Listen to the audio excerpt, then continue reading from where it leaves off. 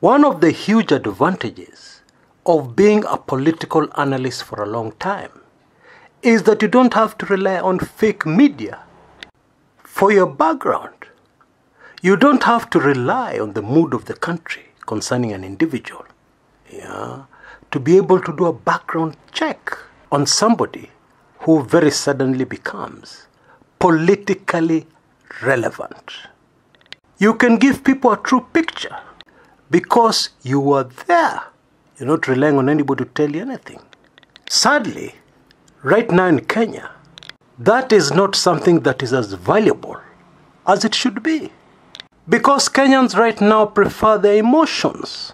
And very few people are willing to allow the facts to get in the way of what they're feeling. Period. And believe it or not, I don't blame them. Because I've been there myself.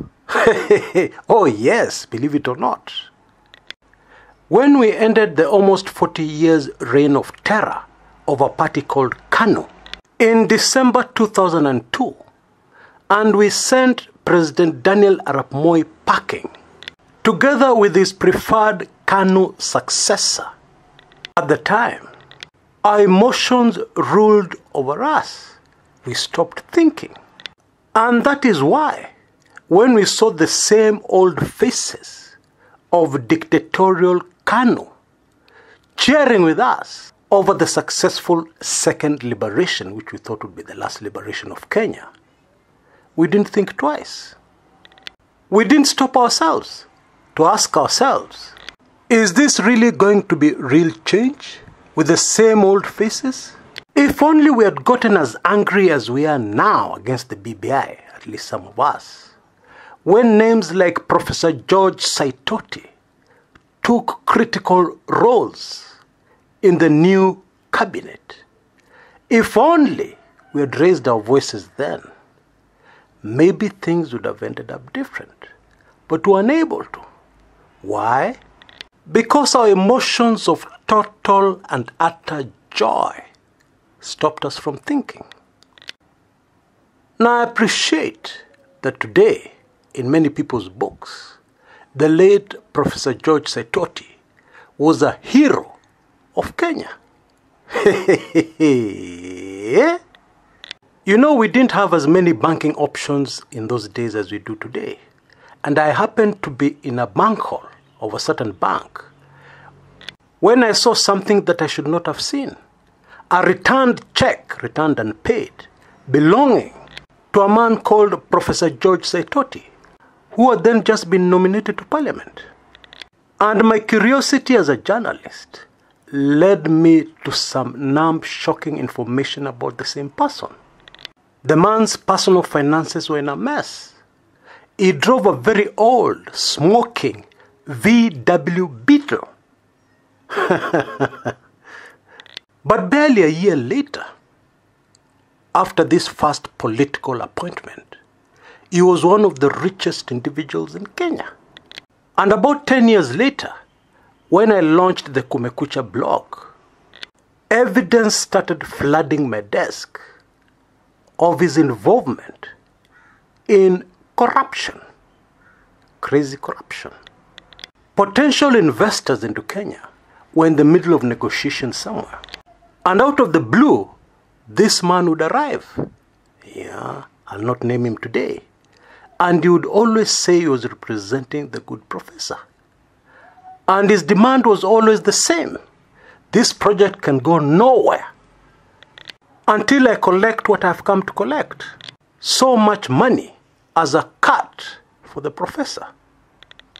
And I watched with horror as the same professor was used to cover up when bad things happen to Kenyans. His favorite phrase, which older Kenyans will remember, is that Kenyans don't jump to conclusions about this matter. The government will investigate.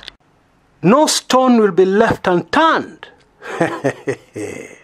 until we come to the truth, which we are going to reveal to you.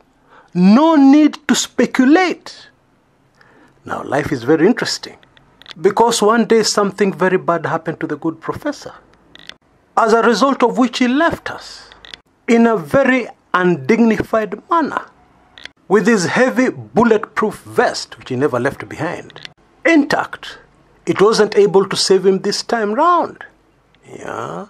And somebody else repeated the professor's words. No stone will be left unturned. But as we speak, his death is still mysterious. It has been covered up like the many he covered up in his lifetime. And that is why wise old men from the Swahili community have always told us, malipo ni hapa hapa. Very true. Very sad, but extremely true. Now, I know I bore you guys a lot when I repeat my political lecturer's favorite quote from Julius Caesar, the play by William Shakespeare. The evil that men do lives after them.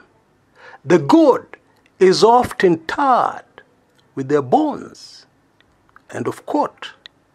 But in the case of Kenyans, it seems the opposite is true. Our history shows us very clearly the evil our politicians do is quickly forgotten. And if not, it is often tied with their bones. And then we invent fictional good that they did, that they were supposed to do, which lives long after them. Folks, how are we ever going to change our country if we continue to behave like that? How? Anyway, a man called PLO Lumumba is a hero to most Kenyans. But older Kenyans will remember very well what PLO Lumumba did and what he was during the worst dictatorial years of the late President Daniel Toroitich arap Moi. He was a supporter of that regime. He helped to prop up that regime and keep it going as Kenyans were maimed, murdered, silenced. He defended the dictatorial regime in his flowery English with very long words, which Kenyans greatly admire. That kizungu mingi that impresses Kenyans so much that they forget and completely ignore to look for content, and they focus on delivery. Yeah, and of course it's possible to deliver nothing, yeah, using great English. It is very possible to use a lot of vocabulary, yeah, and say absolutely nothing. Well, there's a lot more to this character of a man. The man who never wore jeans when he was a student at the Nairobi University. Indeed, the man who has been quoted as saying to date, he does not own a single pair of jeans. But alas, Kenyans are not interested in anybody's past. When that person comes out and speaks something that warms their hearts and massages their current emotions. And that is precisely how the good professor got ahead during the Moi days and got appointed to various prestigious and well-paying government positions and positions which Moi had power to appoint somebody to. For instance, he was once the dean of the School of Law at Kabarak University. Now, according to my limited knowledge of human nature, because I'm always a student, always willing to learn more, people never change. And tactics that they've successfully used in the past to get ahead, they will use again and again and again. But Kenyans are not interested in a man's past. And that is why very few Kenyans will be interested to investigate the short time under which PLO Lumumba was the director, the boss at the Kenya Anti-Corruption Commission. Yeah, he was there for less than a year and was dismissed under controversial circumstances. Let me just leave it at that. You know, in Kenya, it's very possible to build up your image in such a way that people quickly appoint you to a certain post, believing you will make a difference, believing that you will take action, And yet we know talk is cheap. Yeah, doing is a whole different matter.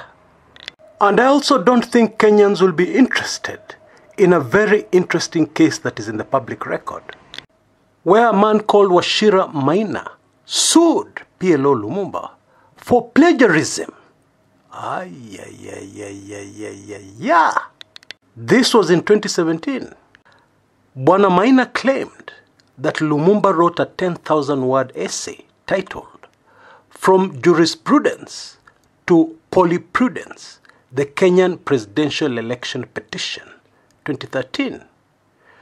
And he claimed that nearly 5,000 words from those 10,000 words were directly lifted from Mr. Wachira's article, which he wrote and published on April 20th, 2016. The article was published in the Law Society of Kenya Journal. Bwana Maina wanted compensation for intellectual theft. Now, I've yet to establish how far this case went. Things just went quiet all of a sudden, which in Kenya usually means the matter has been settled out of court. But I doubt whether many Kenyans would be interested anyway. Folks, the character of a man, especially when that man wants to talk politics, and they want you to listen to them and their political views. I am also sure many Kenyans have forgotten that PLO Lumumba was in the team of lawyers for the president and Jubilee Party that lost in the 2017 presidential polls petition against the election of President Uhuru Kenyatta. He was in that team of lawyers who lost a landmark case, and the election was overturned. But then I guess Kenyans are not interested. Maybe we should just stick to the flowery English, admire it, and enjoy the stretching na press-ups mingi of the language of the Queen of England. After all, life is short.